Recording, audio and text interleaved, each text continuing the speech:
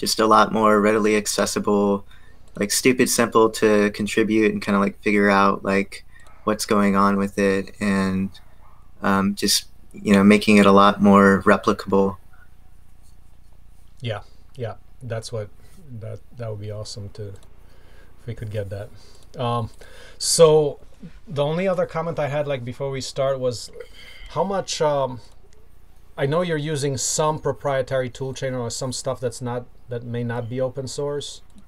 Is there any way to like, because I'm thinking about maximum replicability, like say we get a bunch of people and they might not have access to the same software. What are your thoughts on that? Mm-hmm. Totally. Yeah. I mean, I think we should definitely like maximize the amount of open source toolchain that we're taking advantage of so that other people can do it without any barrier of entry. I think I am pretty much using like completely open source stuff. Like there's nothing that I use. What about your editor? Or heavily.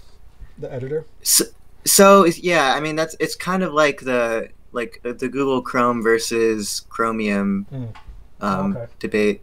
Oh, okay. So it's a freely available editor, but like they just kind of, there's like an open source core to it, and then they put I think a couple of proprietary like Microsoft features on top of it. But like the core of it is open source. Oh, good. So if somebody used, is it interoperable with the other one, the one that's open source? Like interoperable, like what do you mean? Like if you use the, like say you give them the file from your working files, they'll be able to open them up in the other editor? Yeah, it wouldn't matter. Yeah. Wouldn't, okay. Oh, okay. Yeah. If that's the case, then they'll be fine. Yeah. Yeah, because basically the requirement is that for wide-scale process, which, just to back up a little bit, with the COVID thing and just altogether with the large-scale collaborative development, it simply has to be that there are no boundaries to whether a person here or in Africa can access and download the software. And ideally, we translate that eventually into the mechanical tool chains, like, okay, now everyone has access to the printer, to the CNC machines and all of that, that you can truly collaborate. Unlike right now where everyone has different equipment and proprietary whatever protocols and stuff.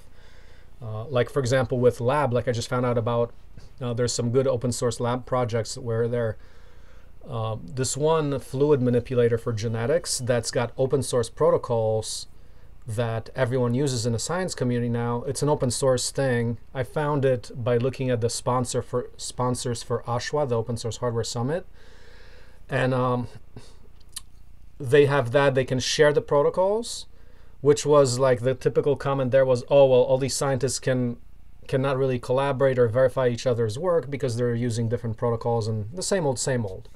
So here, like if you have the open hardware, you can also do that with genetics, you can do that with manufacturing, you can do it with everything else. So just the general. Yeah, it's kind of interesting. I've been reading about like the open steps format standard, like the ISO like 10303.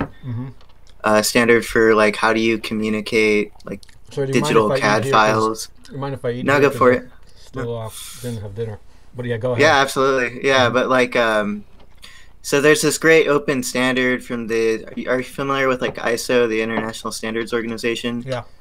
Yeah, for like and step files. But like I found out that while it's like a standard, if you want like the full document that tells you all the information, like if you wanted to hook into the standard, they charge you money for it. It's just like, it's not really like an open standard if people gotta like fork out $200 or whatever to buy your PDF. Yeah, that's interesting, and that's actually when we were looking into all this stuff for the Open Building Institute, like this house right here, that's the CDECO home where I'm at right now. You have seen that online, right? Probably. Yeah, definitely. So we were looking at the building codes, and you can't get your hands on a copy of the building codes to see like exactly what, like for free. Like there was a whole bunch of stuff like this where you've got like, they call it like an open standard, but it's behind a paywall as far as how you know what's actually in it. So it's not like it's open, sure. Like anyone can get it if you have $200 or $50 or whatever. Yeah. Which is always just not very open. Yeah. Well, it's just like limiting the collaboration possibilities. Yeah. But what did we want to go over? Yeah, so I think that you have some ideas about what do we want to accomplish in the next 90 days, and I have some ideas.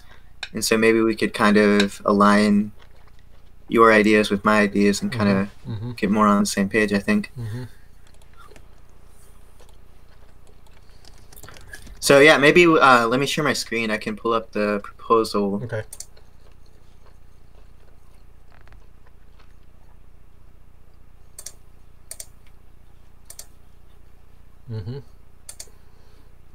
You see it now? Okay, so yeah, I think we accomplished a lot of good stuff the first phase, and then I think the primary goal of the second phase is to kind of go back over everything, document it really well, document the patterns, think more about how the different components of the software fit together, like what would be applicable to other workbenches and not applicable. So that way that we can maximize the replicability of the prior work and make it more accessible for somebody else to come on board and be like, okay, like this new guy is interested in OSE, like he has some interest in tractors because he's maybe has like an agricultural background, so that's what his biggest interest is, and he wants to contribute to the tractor workbench. Like let's make that really, really easy, so that he can just like start going and contributing to it. Are you thinking of somebody that's also like somebody who knows Python already, or someone who doesn't? I mean, I would say somebody who knows. Yeah. Like my focus is not on like teaching programming or Python necessarily, because there's already so much great information out there on the net and other people that teach that and focus on that. Mine would be like, how do you create a FreeCAD programming workbench, and like also in particular like OSE needs, because those aren't very well covered by other people already. Exactly. Yeah, that's good. But yeah, I mean, I definitely would want to make everything like stupid simple, so that anyone, even if you don't have like a strong programming background, could kind of figure out what's going on and potentially contribute. And with software projects, like there are other ways. Like you don't have to contribute code. You can write documentation. You can create issues. You can do bug reports. Like there's lots of different ways that somebody who's not necessarily a coder like could contribute to a software project. How would you be able to document a piece of code if you don't know coding? Well, like you can create user guides, right? So you can like document like you need to click this button and type in this information and do these steps, and that's how you generate a cut list or something. Okay. So user testing and things like that. Yeah. Yeah. So I feel strongly that like there are certain practices that are kind of industry best standards, and I really want to be following like what's the industry best practices around writing software that's good and maintainable. So some of those standards that we want to be following is having good documentation, having unit tests, and there's also a concept of like kind of like an end-to-end or integration test, and that's like more like actually simulating like users clicking buttons in FreeCAD and like generating a part and doing certain manipulations with that part. So that would be more of like an end-to-end integration test. So maybe we could get there eventually. So testing, automated testing would be one. Go ahead. Let's see, in your write-up there, do you so you said so there's testing procedures that you can automate, and what was the end-to-end testing is the next level? Yeah, I don't have that covered here. I don't think we're gonna get to that, but like maybe in a future state, it is something that's kind of on my radar. Okay. And the best practices are like, where do you find the best practices for code? Like, yeah. I mean, people have wrote books on it. Like, there's one book that I can think of off the top of my head is like called Clean Code, and it's just people who have been software professionals their whole life, and they write chapters upon chapters of what they feel are like makes good code versus bad code. So I don't know, since I'm in the field, I just kind of have it all in my head. Okay. I don't really have it like written down, but you'd want to document like somewhere in the project, like here are like the patterns we're following. Like in Python, a popular one is like there's like an official Python style guide that tells you like how your code should be formatted. And so like that would be something that would be documented in the contributing guidelines of the project, and we'd say like you should adhere to these formatting style guides when you submit code, stuff like that. Okay. Or you should write unit tests if like the logic is really complex. So that should all be well documented in like how to contribute to the project as best practices. Yep. So yeah, the other kind of piece of this is whenever I was getting everything to work, I wasn't necessarily thinking about how this could apply to other workbenches and like how to make it super reusable and kind of general. So that would be just me kind of going through it and kind of stripping out what we feel like would be applicable to other workbenches. Like cut list generation is one thing that I could think of that would be something that would kind of be common. You probably have better ideas about what else would be. Well, which was what I was thinking is that maybe like after we go through the spec, we can actually work on that a little bit and actually list, okay, here's the critical things. We should come up with that together. Okay. So another idea that I had was we could have a project that kind of scaffolds out or generates a repository for a new workbench. So you'd run a single command in the command line, and then it would assemble like the directories and all the files you need and like a little bit of boilerplate code to kind of get you going with something simple. Like, so you could run a command and then have a workbench that does something simple with like click a button and create a box or something. And then people could kind of start from there. Yeah, I think that would be excellent, because then on top of that, it's about more commands like logic. But yeah, if we can have that basic scaffolding, that would help tremendously. Yeah, so that's kind of like what this OSE workbench generator would be, and then it kind of creates all these other ones, and then they all depend upon this kind of core library or framework that encapsulates that like common functionality. Yeah. Yep. So yeah, I don't know. That's kind of the basic idea. I wrote as a stretch goal, like kind of cover FreeCAD Workbench programming in general. But I don't know if we'll get there in 90 days. Okay, so maybe let's go into... Yeah, you have a good list here, I think. Yeah, that's a good start. I don't know if we can add anything else to that, but you also mentioned, so you mentioned things like README, contributing. Yeah, I think the contributor guide is a good thing. Yeah, GitHub has really good documentation. I know I saw you looking at some of the stuff, like how to get sponsorship and get paid. But yeah, I've been trying to kind of follow this about like what kind of GitHub's advice is for good things to include in your open source project. But yeah, like README, license, contributing. There's this idea of like continuous integration and continuous delivery in software. So you'd be set up for those concepts. That's another like industry standard best practice. So can you tell me how, like, how did you implement continuous integration when you were doing it for the first bench?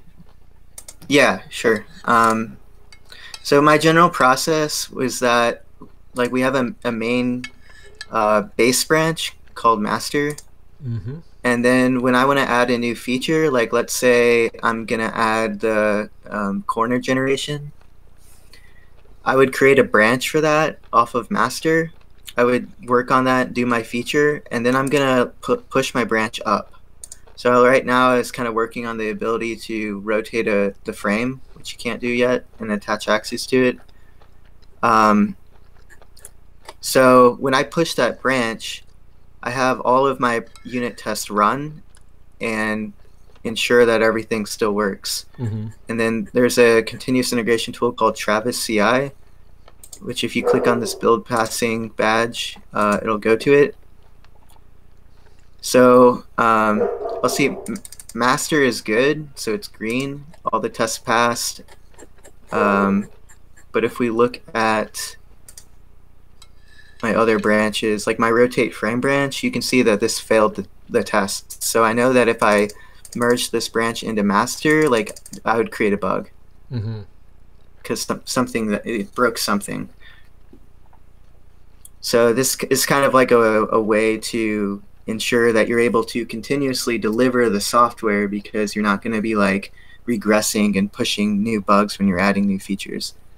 So what did this do here? So you test the Travis CI was about allowing you to do these tests in a visual way so that you can see which you can put back to it, to the main. Yeah, so it'll basically run all your test suite with the code in the branch that you pushed, and then it'll tell you, is that build failing or passing? Before you actually do that build on GitHub, or before you? No, well, before you like merge it back into the master base branch. And if you did this, so which of this are you not able to do on on GitHub? The point here is that under Travis CI, you're implementing the unit tests through Travis GI, the Travis CI. This integrates with GitHub.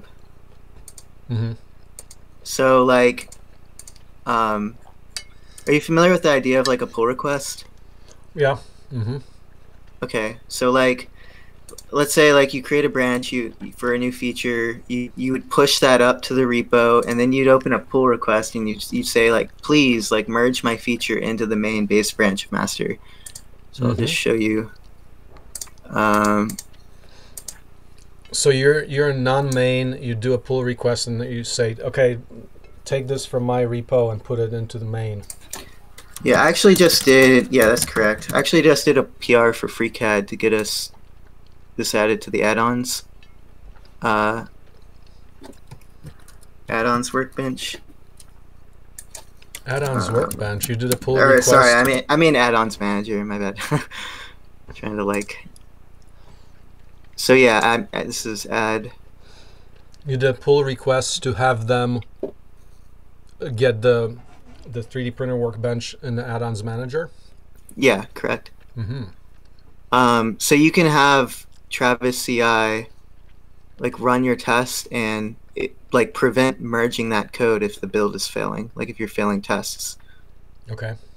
So it'll show up here when you do your pull request in GitHub and say like, hold up, like if this was merged, you'd have bugs or you'd have problems, so like you better not merge this PR into the main branch. Does GitHub have any inherent conflict management like that, like, or you have to go to Travis CI?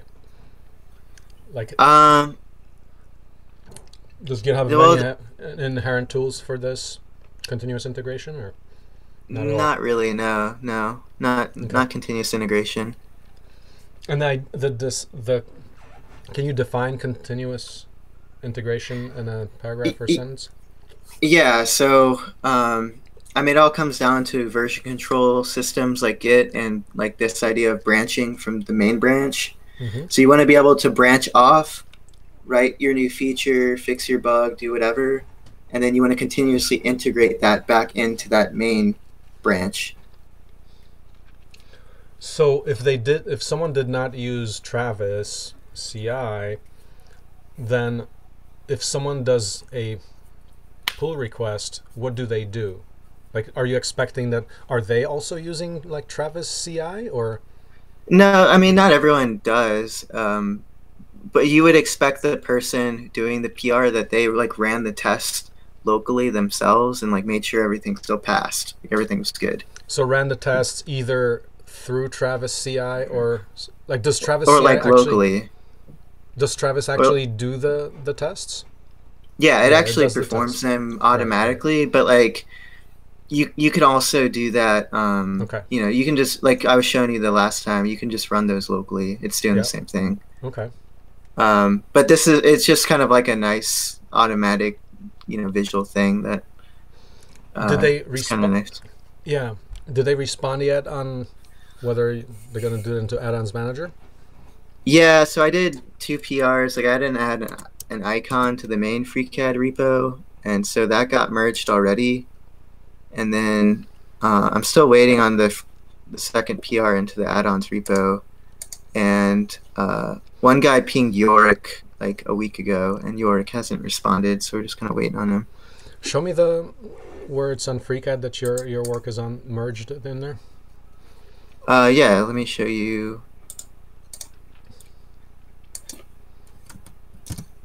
So I'll go to the FreeCAD repo. I'll go to merged pull requests. And then here, wait.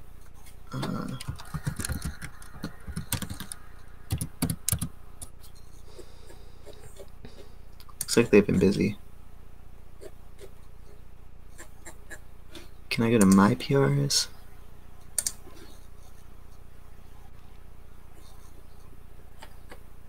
Contribution activity.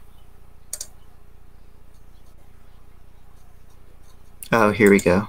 Yeah. So yeah, this was to add the icon to FreeCAD. And then Yorick said thanks, and he merged it. So he added, let's see, for add-on manager, so show me how where add-ons manager is. So this is within FreeCAD itself? Yeah. And FreeCAD itself, what's happening here? It will show this icon for our workbench? Or yeah, I guess they need an icon, like so that when you select the workbench, like install it in the add-on manager, they can like preview an icon with it. I'm not sure. Let's see, FreeCAD. Or I should go to like FreeCAD 18. Add-ons manager. So say I Google that. It's on the wiki, the FreeCAD wiki. So let's see. They have like a list. So basically, we should have the FreeCAD 3D printer workbench somewhere as an add-on. Like, where do I find that?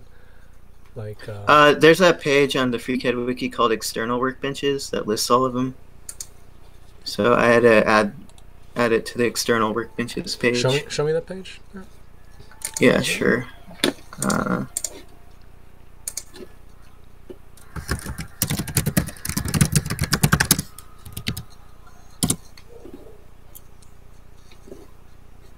Log in.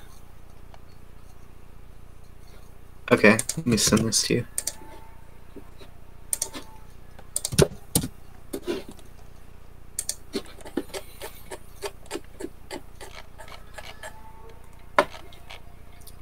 So if you look in the engineering table at the bottom.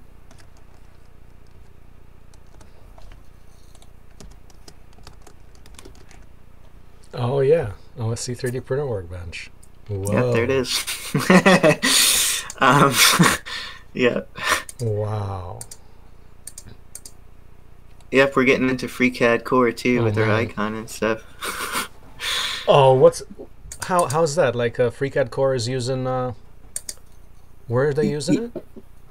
Let's see here. Wait, and when you load up the workbench, I mean, it shows up when you actually install it, right? But I guess so. Yeah, I guess that's when they use it.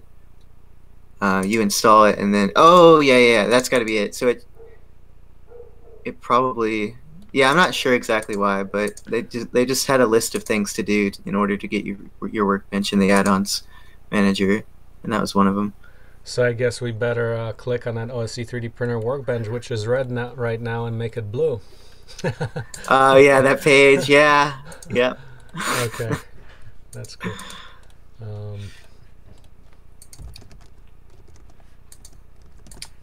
Let's see, I have to remember my login there.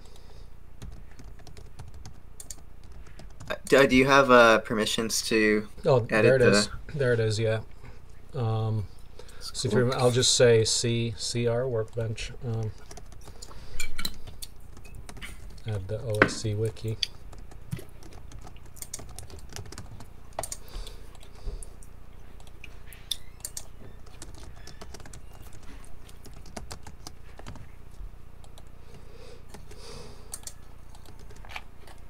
There it is. Okay. Yeah. Great. Yeah.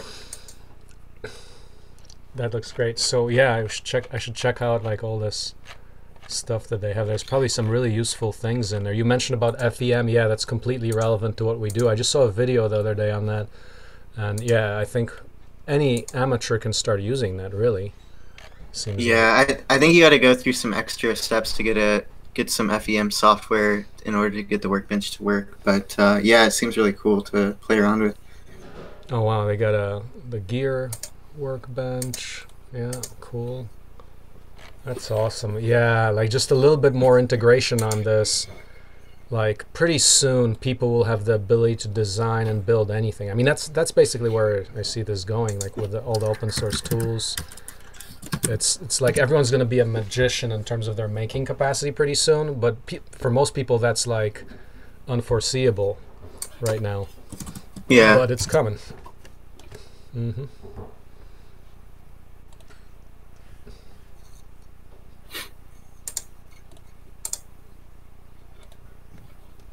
I was going to show you that AdCiv wiki website. I found that on one of our wiki pages. Yeah, I know AdCiv. I know AdCiv. That's amazing. They have an amazing wiki interface.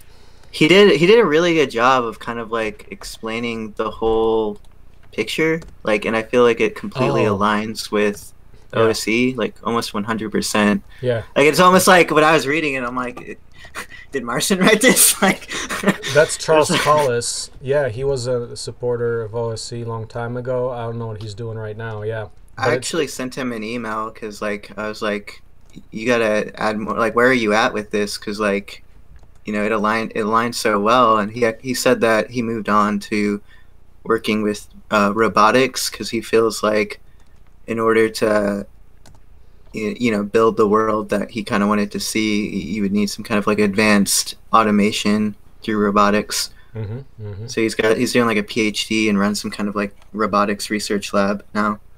Is he doing any open source stuff? I don't think so. Yeah, that's yeah. But I felt like he had a few pages that kind of really talked about, like he talked about like open source CAD being a core component of this. Like you need really good open source CAD software to do all of this. And he talks about FEM.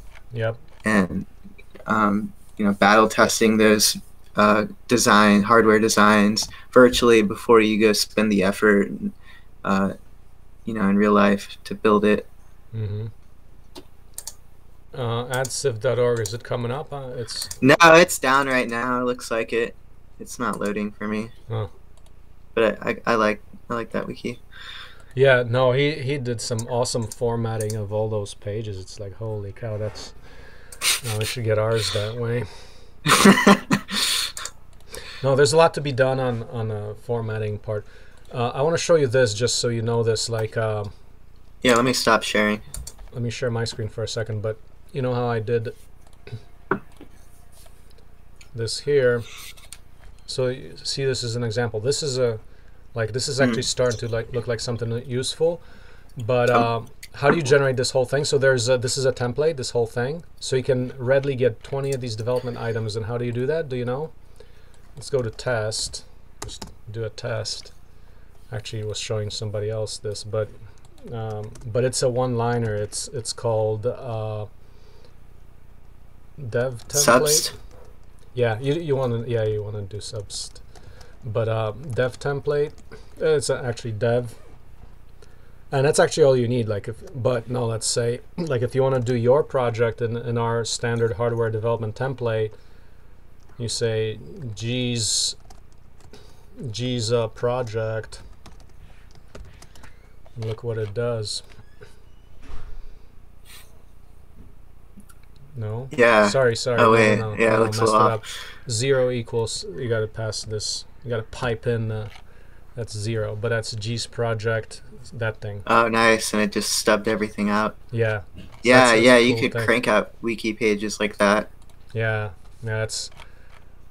Oh wait, why didn't subst it editing subst dev? Does it have to be capital S? Oh, you know what I was thinking about? Edit. There it did it. Yeah. Okay. I want a wiki editor that like has syntax highlighting and like autocomplete stuff. Like so, like like to bold text, you got to do like three single quotes. Yeah. But like when I finish that third single quote, I want it to like finish those other 3 single quotes and like put my cursor in the middle of it. Or like I want to be able to press Control B and do like a keyboard shortcut. You know what I mean? There is some stuff that can be done on that. We don't really have a person that knows about that. We do have a sysadmin that maybe we can ask him to do some of these improvements. We did at one point test out there was like a formatting interface instead of going into edit like the standard thing, the simple thing. It had a bunch of more features in it, but we actually ended up getting rid of it because it was like really not helpful. Complicated, yeah. Yeah. So anyway. Yeah, but like it could do like auto completion. So like if you start typing like S, like it would give you like subst as an option, and then like other things that start with an S as an option, and you just like Okay. So because like it's hard to remember all the little like wiki syntax things. Yeah. There could be a lot of facilitation that could happen here. Yeah. Let's going back to the requirement there. So let's go to your log again, and then so let's talk about proposal. It's up a little bit. EMA for third. Yeah. So let's do a section here on, what exactly is this part, these workbench requirements? So obviously, what do we expect? Definitely we have a part library of part insertions. So if you have how do you add a part to it? Like if you want to add a new button to add, like let's say we're going to do the, what would be a new part for the workbench? Like for example, in the 3D printer workbench, it would have, now it would be more like functions, but a new part would be the spool holder or something. Yeah.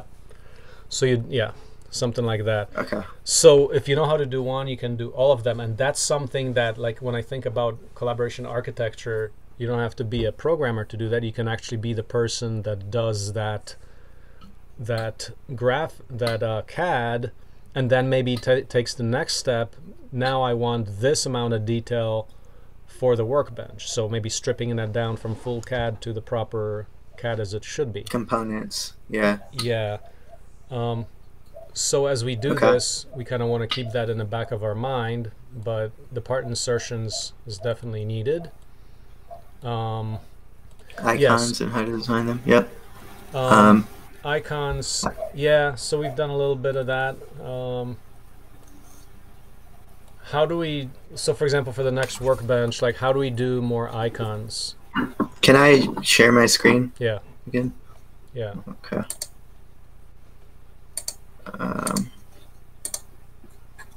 I'm actually a little bit ahead of you on this one. Okay.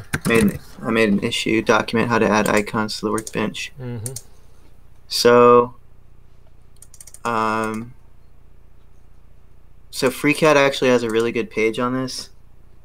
Like it goes over like artwork guidelines. That tells you like colors, and it's kind of like all here, and like contrast and highlights, and so it's really they have a surprisingly good page on how to do this. So that's one part of it. So we would look at like oh shit. Whoopee! What happened? What happened? What'd you do?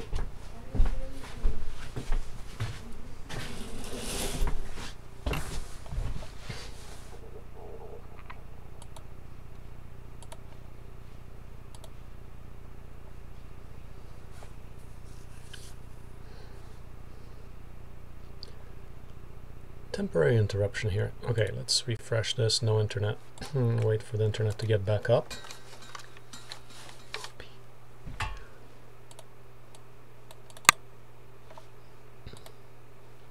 think we're still recording here, so we're good on that.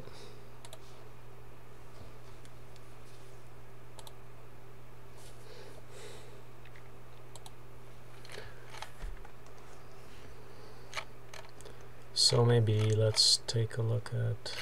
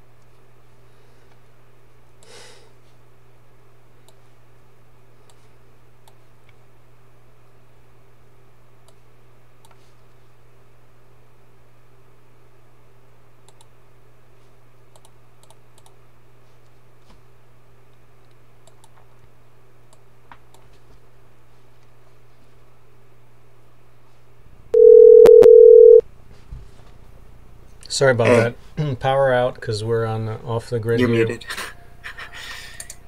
Power outage. We switched from off grid to on grid. Oh, really? Because the sun went down. Yeah, we're on solar in the house here. Okay, sorry about that. So.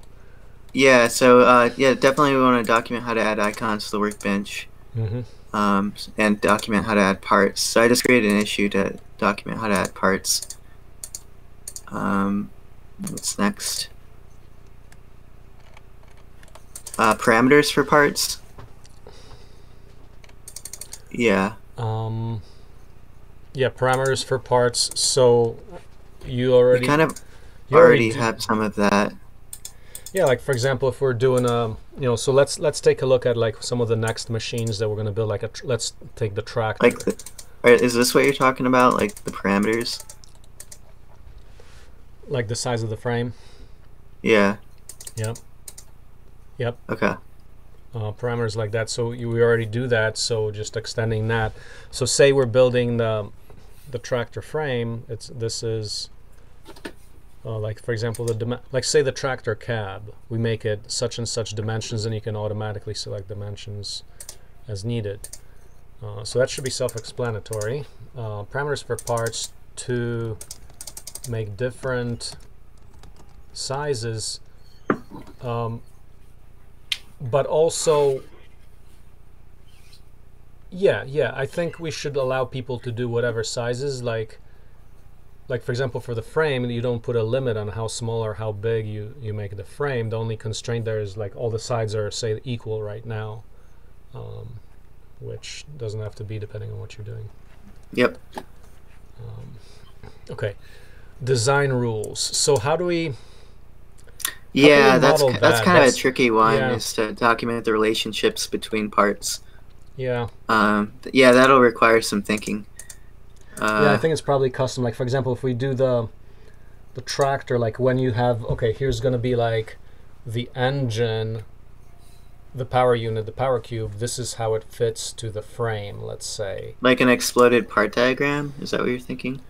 Well, I mean, that kind of stuff has to be like in a design guide, which says, okay, this is how, like you have to, like say you're programming it, whoever's programming it has to know. If you put insert frame, you want it to be, okay, put it in the right place. Don't put it like under the frame, put it like the relationships between parts. Yeah, but that's pretty much program. You say, okay, if you insert a power unit, it will allow you to do that only in certain places, like right now with the 3D printer workbench. Or you can have the other way where you're just saying, oh, it'll just insert you the the cab. And that could be like the level 1 workbench could be you're just inserting the parts without any logic. Would it be possible to do like iterations of workbenches where the like we create a protocol where step 1, put in all the parts, and then like that's the minimalist workbench, and then we say, okay, now we actually add some logic, like if you insert the power unit, it will have to go on top of this frame like this. Can we program it in that way, or do you have to? Yeah, I think that's the better way to do it. You're thinking already like a programmer. Yeah. So yeah, you definitely want to first start with the individual components or parts, and then the relationships would come after that. Because even the simple idea of taking an entire part library and putting buttons in FreeCAD for you to add them, that saves you tremendous amounts of work already over downloading them from the wiki and, first of all, knowing which ones you have to use, right? Mm-hmm. So definitely. So we can call that, like, we can say, say we're actually deploying this process with a lot of different people who can be taught programming, like, with these templates pretty readily. You can have literally like non-programmers add the icons, add the actual CAD that goes with them, and do that level of workbench. I mean, that would be amazing. Yeah, I feel like we're getting into overall workbench process. Yeah. Because you would not believe how helpful it is to have like a wiki page that has already like with the part library that's broken it up, and like that's what I translated into code. Like however you broke up like the extruder, like here's like the blower, here's the motor, here's these different parts. Like that's pretty much it mapped one-to-one with how I broke it up in the code, because like that's how I understood it. That's how it made sense to me. So if somebody who's like just a regular user really dissects these hardware parts into like their individual components and comes up with really good names for them, like, and how they fit together, that it's immensely helpful, and it maps like one-to-one with how it's structured and broken down in the code. So I'm actually thinking, so the first step, like I see actually 3 steps. First step is you generate the parts. 2, you add parameters to them. So when you generate the power cube, make it like a larger one, a smaller one, and then step 3, you put it in the right place. Yeah. Parameterize the parts. Yeah.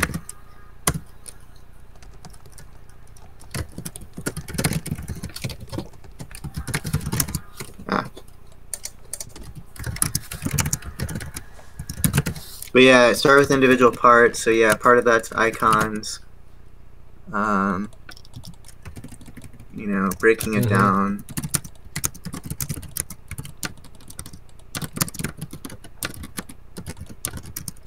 And then I guess, and then there's like post-processing. Like how do you actually get the CAD files, like CAD detailed parts out, or like fab drawings for, like, say you have. So a use case for a tractor would be, at the end of the day, probably someone's going to weld the frame. So you would probably do, okay, now for this size frame that I generated, you actually do a cut list, So fourth step would be cut list and or like the STL file generation. Yeah.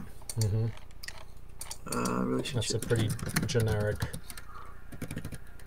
process. Relationship between parts, CAD generation. Where would cut list fall into CAD and CAM generation? Cut list is a separate thing from them, because BOM generation is you getting the parts listed with their lengths. CAM is you're actually extracting the detail, which you put in a separate menu. Yeah. But you extract the actual detail CAD. And then cut list. It's kind of like a final thing alongside with CAM generation, I guess. Then there's like fabrication drawings, which we haven't done here, because it's like, fabrication drawings are pretty cool, but in the 3D printer case, they're not highly useful because, I mean, well, no, they would be useful. They can still, you can still give it to, like, say somebody who's, because what I would do is I would look at FreeCAD and get all the information out of FreeCAD by spinning it in 3D. But if somebody doesn't know how to use FreeCAD, they can just take a look at the CAD drawings and say, oh, okay, this is how I put it together. Yeah. Yeah. But I mean, how do we want to scope this out? So like fourth is the cut lists. Just kind of itemizing the CAM files, which are CAM STLs. 6 would be like fabrication. I mean, do we want to try to get into that all of that, or we're kind of going too far out? Maybe we should cut it off at there's the... Yeah, the fabrication drawings, that kind of can be handled by other workbenches, like the Tech Draw workbench, I think. Yeah.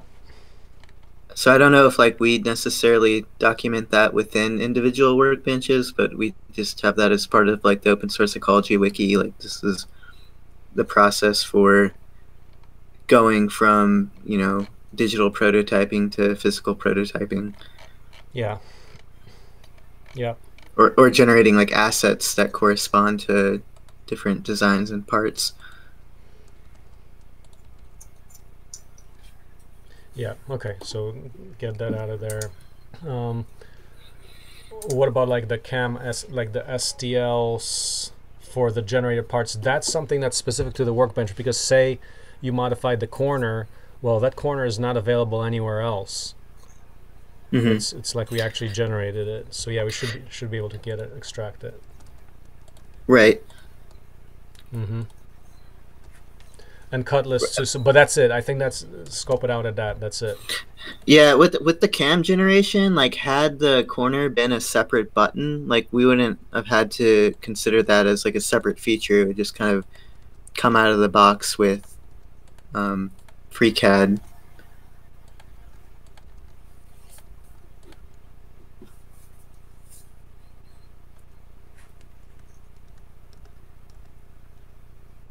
Mm-hmm.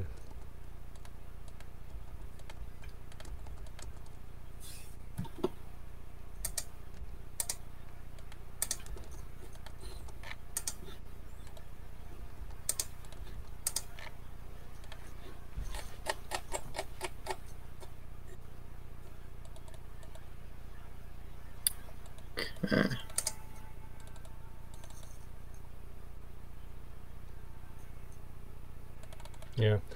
So I don't know. So what other common things do all these things have?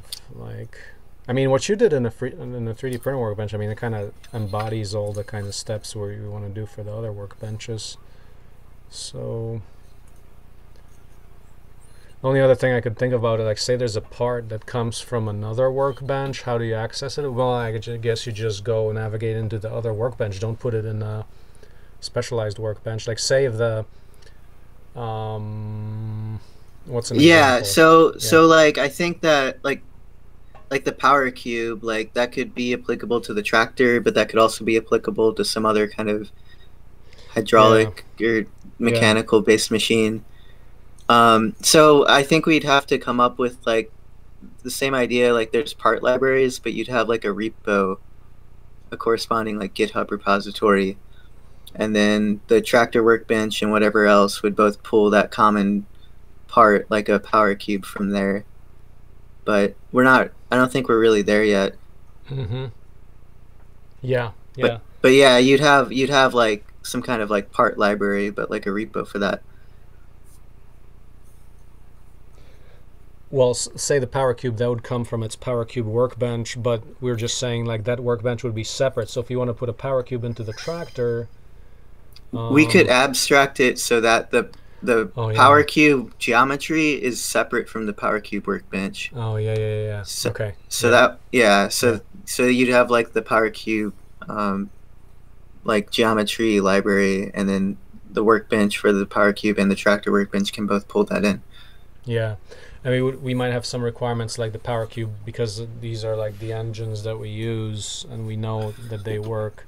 Like we could have some standard ones, but yeah, because when you, like, the power of these workbenches comes in when you specify it to very particular real parts. Like, don't let a person design just any size and shape of a power cube, because there's really no components that are shaped that way that make it work. So it's like, don't allow it. We should probably impose that. Like, just allow only the allowed geometries that we know work. And yeah, I think that is the real value. Is like we've actually prototyped and tested these things. Yeah, that's the value added. So you don't do just BS design, which is, no, you can't actually build it, to, okay, this is actually an engineered design based on known parts. Yeah.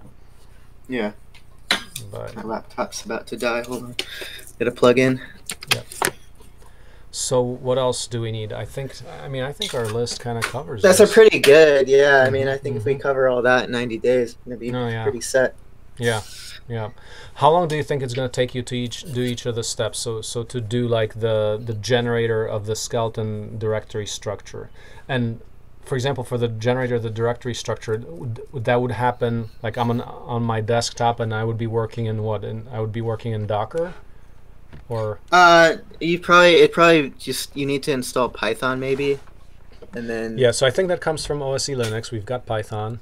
Like, so if you have Python's actually installed in any Linux, I think. So you run like some kind of command that's documented to generate it. You pass it like the name as a parameter, and then it spits you out a new workbench. I would say that would take me like 2 weeks, so like a sprint. Okay, and that way you've actually generated this directory structure, like this folder of stuff? Yeah, it'll generate you the folder, and then you'll be able to load up FreeCAD and select that new workbench from the drop down and like click a button like to add a box or something. So then kind of see how that code's set up to like modify it for whatever you want to do. Wait, so would this be specific to Linux then, or this is on any system? Yeah, it's cross-platform, because Python would be like cross-platform.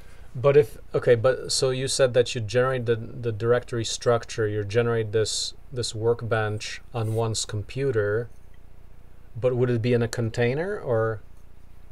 No, it would just be like on your physical hard drive. On your physical, but I mean, that will differ between if you've got Linux or Windows or Mac, right? Like the directory structure will be different, or no? Oh, well, like, I'm talking about like creating just a repository, not like sticking it inside of wherever FreeCAD needs it. So how do you run FreeCAD with that workbench then? Well, you'd have to just know that for your operating system. You'd have to know like where to stick that folder. Okay. So you'll generate the folder, and we're gonna throw that basically into mod, right? Yeah, and you're gonna know like on Windows that you have to go to this directory versus Linux. You gotta go some other. So basically, you're gonna generate this thing that now we can put into mod, and we can run this workbench, and actually like within those folders, you'll have like the blank files that we can generate, whatever, like start generating stuff, like generate our first part and insert this part into FreeCAD, right? Right. Cool. Yeah. Okay. That's awesome. And is the nature of this project that you'll basically be working out how to get that skeleton as refined as possible? So it'll be essentially a template that you work with. So you'll go, I mean, how much of the functionality for any workbench do you think you can get out of this basic skeleton before you have to like really custom code it? I don't think you'll have much functionality. Like you might, there's a concept of like boilerplate code. So like you'd have like something simple like a button to create a box, and you're like, okay, well, I don't want a box, I want like, a part of a tractor. So I'm gonna have to figure out, replace the code that makes a box with like with code that generates a tractor part. Yeah. And for example, for things like parametrizing that box, how much of that, like, it depends on what geometry you're starting with to how that code's going to look. So you can't really seed that or skeleton that out too much, right? Yeah, there wouldn't be like too much that you can seed or skeleton, but that's the idea of having the other, like the framework or library, that this skeleton of code would depend upon. Then you'd be able to look in this library and it'd have all these like common functions that you can leverage that, you know, manipulate geometries in a certain way and do other like common operations to make your life easier. This common library would be part of this basic skeleton? Yeah, well, it wouldn't be part of it. It would be like a separate thing, but it would be set up so that you could depend upon this common library. I'm not really getting this common library. Would let me share. Or? Let me share my screen.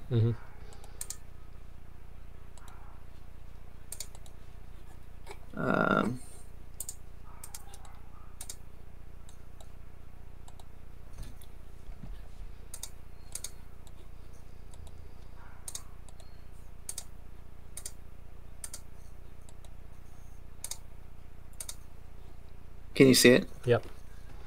Okay, so you would have this generator. It generates like the basic skeleton or scaffolding project. Yep. And you'd have some dependency like in that generated skeleton project on this library. You could call it like the core. And what exactly would be the extent of the core? Like cut list generation would be in there, for example. So you'd pass it, you know, like a list of, you know, basically things with like quantity and description and length, and it's going to generate it's going to have like the FreeCAD little panel and know how to turn that into like an exportable list or a wiki table, whatever. So that would be an example of something that would be in there. So it's functional libraries. Yeah, like sometimes I create stuff for like making like manipulating certain geometries like in FreeCAD a little bit easier. So like you know, there are like vertexes that make up edges that make up faces, and then faces make up like solids, and there's kind of this hierarchy of how to build like a geometry in CAD. So there could be like functions that, you know, make it easier to build like more complex geometries with inside of that library. Just whatever kind of is kind of like a general purpose thing that might be useful to any workbench. Yep. Okay. I don't know exactly what would be in it. That's kind of what the next 90 days will be, is kind of thinking more about. Yeah. Okay. And the workbench generator, that will be a Python program? Yeah, this would be a Python program, and you'd have to like clone it or something, and then read its README, and then run a command, and then you get like a skeleton of a new workbench. And then the basic parameter you pass into is basically like the name of the workbench, or exactly. Yeah. You call it like right? tractor, and it can generate you a directory called OSE tractor workbench. Yeah. Great. Yeah, that sounds awesome. Cool. Yeah, sounds like we're pretty much on the same page. Just trying to make it really replicable and scalable, and get the ball rolling. Let's get all done by 2028. That's it. And we can retire. Retire for the next time, until at that point we get to applications to addressing all pressing world issues. So yeah, the good stuff. Rather than the detailed technical minutia. Yeah. Yep. Sounds good. So I think we're good for now then? Yeah, I think so. Yeah. Awesome. I feel like this productive meeting was good. Okay. Well, I look forward to it. And yeah, thanks again, and congratulations on completing this awesome workbench, and we'll continue to use it. For me, basically the first use case is going to be after doing this. Maybe I'll be able to take the existing workbench and modify it to the version with the 1-inch universal axis. So think about that as a use case. So basically, Okay. we're making the rods larger and the 3D printed pieces larger. I think everything else is pretty much, well, there's probably some little bit of, there might be some custom design on how we make the, it depends how we do it, but we can actually still use the existing corners and the same bolt pattern to do even the larger axis. That would be, at the end of the day, you want to optimize it for the larger axis, but the current frame and corners would already work with the 1-inch universal axis, so that could perhaps be a good test case. We're taking frame and corners are the same, and now Marcin's going to add the large axis to it, so we're actually modeling the real larger axes for much larger printers. Because already you can scale the angles and corners to like huge, like you can do practically, well, anything, but a practical use case would be like a 1/4x4 angle, which is, I mean, that's pretty strong stuff. And with that, you can do like 8x8 printers, no problem. So that would be like a good thing. And I could do that hopefully as a result of this new skeleton. Yep. Yeah, that would be really exciting. Yeah, that'd be cool. Yeah, cool. I'll definitely keep that in mind, and yeah, maybe that'll be our goal after the 90 days. Yeah, Marcin had some 1-inch axis. Yeah, and then I can say, cool. Wow, I programmed my first FreeCAD workbench. And that it's funny because like when so I know Yorick, when he told me, because he started out, he knew no Python, and then he pretty much quickly became one of the lead developers for FreeCAD. So he started from nothing. He's an architect, and then he just learned. I was like, what? How do you learn like the kernel, the programming, and this and that? To me, it seemed like it was impossible. But now that I look at it, it's like, I'm getting familiar with FreeCAD and a little Python. It's like, oh yeah, this works. We can do it. You got the Python console underneath. It's all Python and definitely doable. So yeah. Yeah. Super friendly. Yeah. So I'm not scared of that proposition anymore. I could see myself definitely doing it, and people actually being able to do that, and many people being able to do that. You just got to teach people how to do that. Yeah, one thing that I thought would be really cool is like we have Slack or Discord, and then we establish like when somebody onboards with OSE because they think that what we're doing is so great and they want to be a part of it. Like you don't just onboard and like you'd have like a mentor, or you'd have like somebody that's kind of like looking out for your welfare and like your transition to be a part of that organization, and like includes you on things, and then is there to get their brain picked by that person as much as possible, and can like rapidly reduce their barrier to entry by teaching them like everything they know and getting them up to speed with like what's going on, and yeah. So like I just like I've like in programming, that's super important because like what we do is complicated, and it's kind of a hard discipline, so it's really important to have like relationships with other people that and like communication lines that are open. Mm-hmm. Getting on screen shares and helping someone debug something, like stuff like that. Yeah, we have a Slack channel. We should get you in there. I'm on it. Yeah, it's not too active. Eric posts a lot of stuff on there. Yeah. No one else does.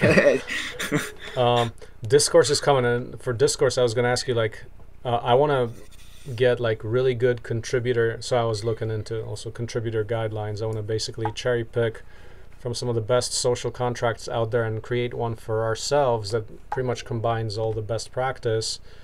But also one of the things I wanted to say, like whenever, like I don't want to have any threads that are just like unmanaged. We need moderators for everything to keep the quality. I'd like to keep the quality of the discussion up, because that's why, I mean, we had the forum before, but it kind of collapsed because no one was managing it.